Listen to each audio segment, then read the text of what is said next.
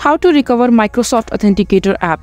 Hello everyone, welcome back to our channel. In today's video, I'm going to show you how you can recover your Microsoft Authenticator application. So it's a very quick and easy process, so make sure to follow along. So first of all, just open your Play Store or your Apple Store and simply download the application in your device. And after that, just log into your account and now just open your Authenticator app. In order to recover your Microsoft Authenticator app so that you can log into a different account, or if you want to change your device, you can also recover that account of yours from your new device as well. So for that, just click on these three dot icon right here and just go to settings. So you have to cloud backup your Microsoft Authenticator account so that you can recover it whenever you want it through your email address or through your Microsoft credentials. So just go ahead and start cloud backup. Now, if you want to recover the Microsoft Authenticator app to a new device, you can go ahead and sign in with the same email address and restore your account from there. So yeah, this is how you will be able to recover your Microsoft Authenticator app.